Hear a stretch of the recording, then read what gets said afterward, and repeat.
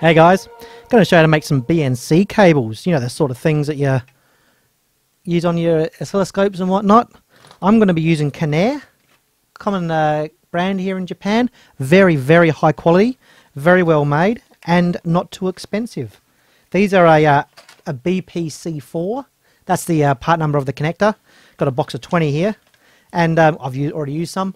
But these are a 50 ohm style for RG58A/U, the standard sort of RG58 50 ohm cable with the stranded core.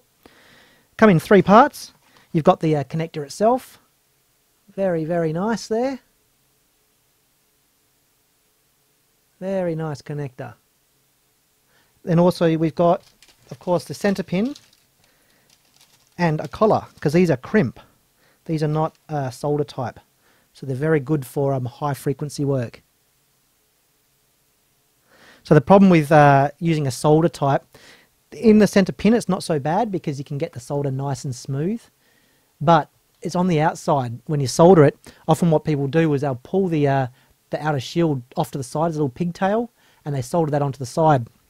Low frequency, audio frequencies, not a problem, but when you go into high frequencies, it can alter the impedance at that point, and also the shielding, because it's pulled to the side, you've got a small unshielded section. Because the braid's not even, pulled to the side, interference comes in, impedance changes, and it can affect your readings at high frequencies like gigahertz and whatnot. So crimping is always the best way to go. We've got the gear here though, so that's alright. So I've got my connector, got my pin and collar. We're also going to need the crimper. Now this is a Canare brand crimper. Not very cheap. So you can go to eBay and get a standard crimper for, what, 30 bucks or something shipped.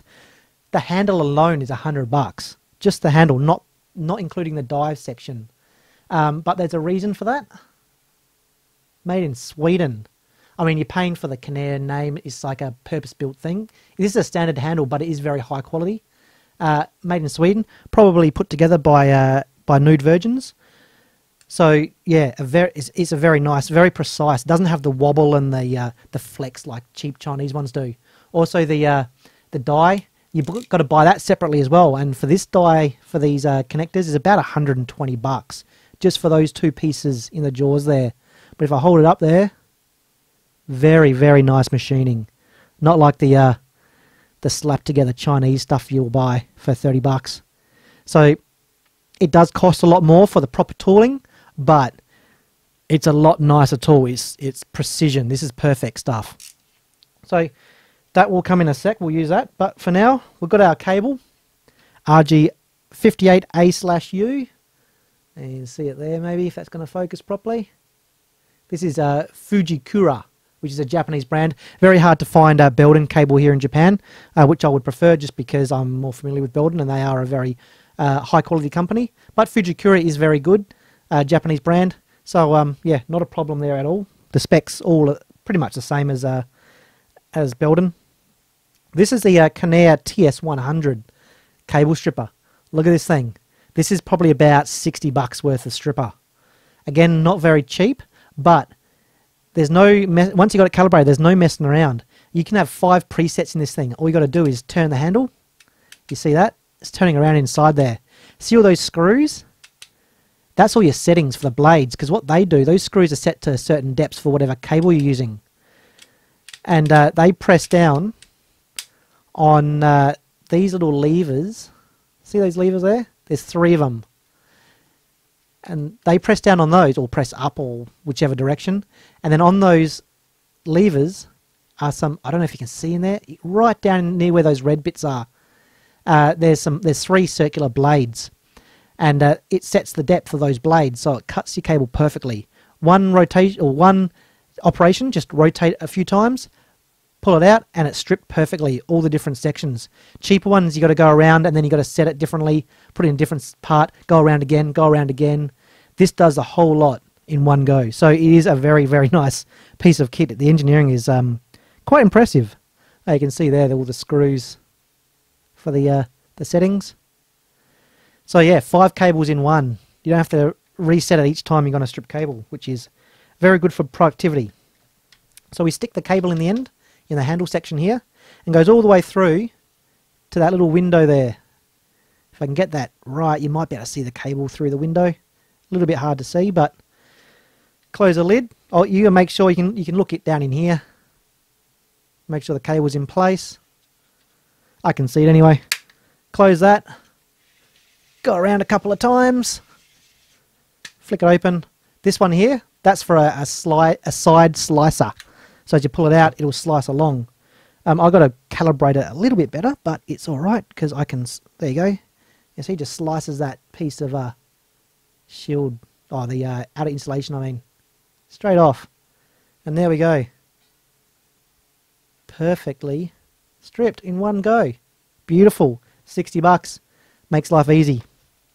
Now, if you're already got a connector on the other end, make sure you put the boot and the sleeve and whatnot on here before you crimp. It's a pain in the ass to have to waste a crimp and cut it off because you didn't put the proper parts on. So I haven't done it on this end, so we can do that second. But what we're going to do, we'll put this the center pin on. Little gold plated thing here. Slide that on, just on the end there like that. Get our crimper.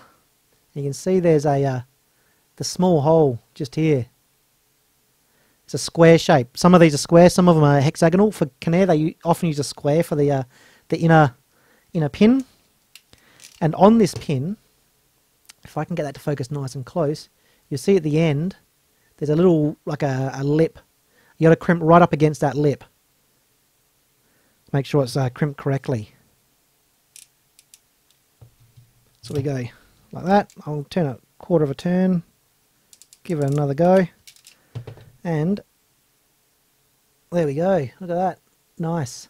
Not a problem at all. So give that a wiggle. Bit of a rotation. Just to spread out those spread out that shield there. That'll let us slide this on without any of the strands going inside the tube. They're not going to touch the end anyway, but it's a bit of a pain in the ass when they go inside. Push it in till it clicks. You make an audible click, and then give it a bit of a yank just to make sure it's not going to come off.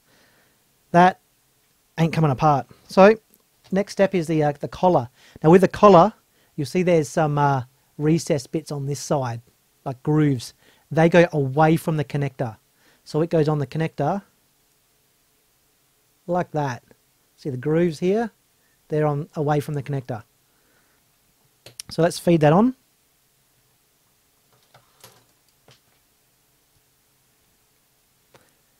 Like that. Make sure it's pushed all the way up. We're going to use the smaller hole of the two large holes, not the middle one, that one there, for this connector. It's pretty obvious which one you have to use. You can't really mix it up. Make sure that's all crimped down, and look at that.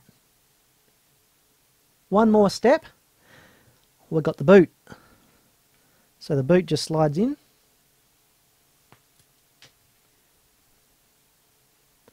Bang. Done. Nice. That is good for gigahertz. That's a perfect crimp. Canare brand. I'm not affiliated with Canare. I just use them because I like them. They're nice and chunky. They look nice, and they're very high performing, very high quality. But yeah, the basic crimping process is the same for other brands. It's just different sized dies, and the stripping lengths might be slightly different. But yeah, that is ready for action. All I've got to do is do the other end.